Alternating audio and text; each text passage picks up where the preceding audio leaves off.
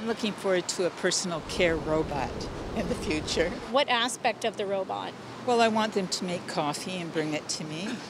In 2016, Stats Canada recorded over 770,000 people living in the country over the age of 85. That's 2.2% of the population.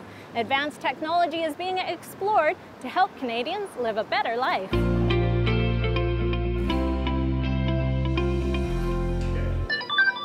This event is the Age Well National Impact Challenge Startup Edition. Things like AI, virtual reality, health and wellness, and the idea is to give them some exposure and to pick a winner that's going to make a big difference in the lives of older adults and caregivers. What I have underneath my chin is a sensor that senses how hard these muscles are contracting and for how long.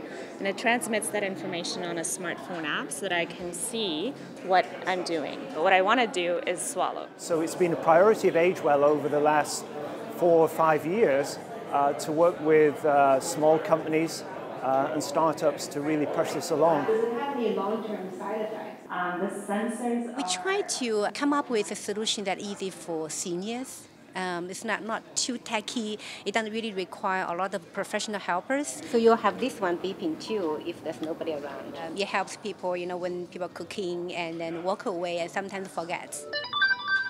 Stove is on. Choose your own virtual reality education tool. It's created for caregivers and healthcare providers of those with dementia and cognitive decline to help them identify pain behaviors. And you're going to see a button that says library. Oh, there we go. Okay. AgeWell says that 70% of Canadians believe incorporating more technology into their health care will help prevent illness. I'm Leah Bolton with Joy TV News.